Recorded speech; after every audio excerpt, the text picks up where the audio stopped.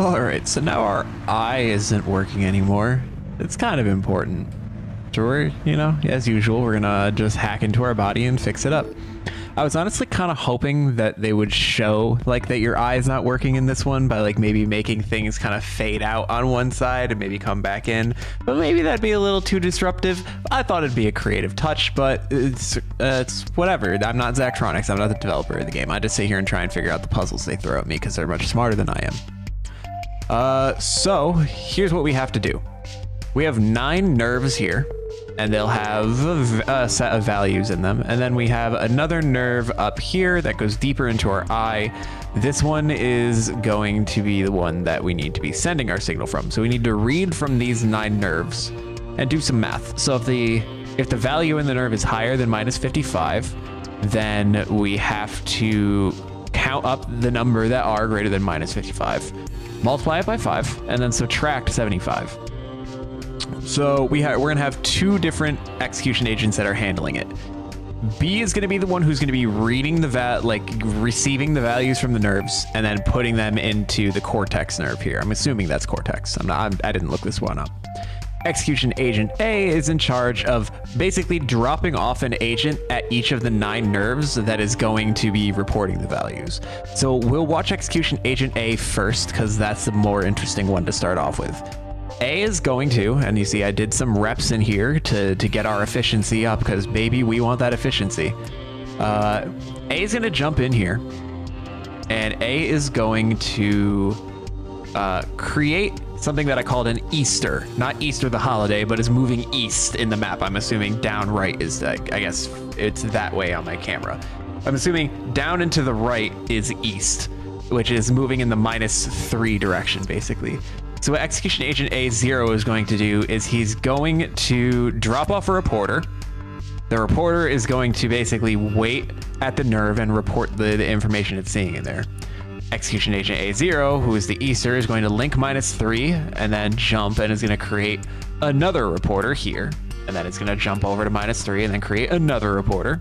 And is then going to try and keep going east, but when it reaches the end, it's gone.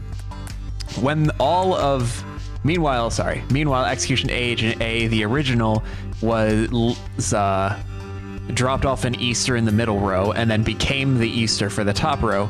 And the end result of just this first half of code here is that I now have 1 agent in each of my nerves here. Now, what are these agents doing? We need all 9 of these values to be sent over to XB. So what each one of them will do is they will look at their nerve, see if it's greater than -55. So we'll do a test. Is it greater than -55? And that value will be saved in T. So if it is greater, T will be 1. And if it is less than or equal to, it will be 0. We'll multiply that result by 5 and send that over the M register. The end result of that is if it's greater than -55, we're sending 5 over the register. If it is not, we're sending 0 over the register. B is going to sum up all 9 of those values that it gets. The end result is that we've got the first part of this done. You've got count the number, the first 2 parts. You got the count the number of values read that are greater than -55 and multiply it by 5. We're just adding 5 for each one. It's the same thing mathematically. So B is tracking these values and adds up all 9 of them. It just received the 9th value. It has 10 in X, which means only 2 of them were greater than -55. And we're just going to subtract 75 from that value, and we're going to send that over around into the nerve for a value of -65. And I'm covering it, but that says it's correct. As soon as you write to that nerve, all of the values here in the 9 nerves here will now be updated to their new values. So in order to prevent these things from overlapping with each other, I've got them all in a no-op. I gave them all, told them to wait, chill out for 9 steps. And that's exactly the number of steps it needs. So that if it was the first one to report its value, once it's finished waiting, XB is in its position where it is ready to receive the new start receiving the new values. And after each round, we got to copy 0 to X to reset. We don't want to bleed over, and then we jump back over to aggregate. So now B is ready to receive its values. So once again, it'll receive a 5 from the first one, 0, 5, 0, 5, 0, 0, 5, 0. XP has just gotten all of the values again. It is a value of 20 this time. That means 4 of them were good.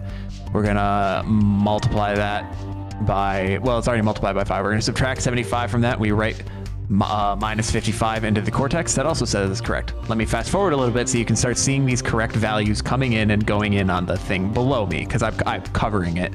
There's nowhere easy for me to place my camera here. So here, we can start seeing some values. We got minus 60, minus 55, minus 65. Let's see, B is gonna aggregate here. It got 20. So we're gonna subtract 75 from there, minus 55.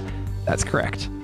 So we'll just let that keep going. It just keeps going in this set of 9. This is another case where doing a T register would harm my performance. And this is something that I've only just recently been realizing, is that the T loop trick, while fantastic and definitely has its use cases, will harm your performance if used excessively. So I'm still learning too. So I'll let this fast forward. We'll get our eye up and running, and you'll see we got a nice cycle performance there, which is great to see. Very exciting.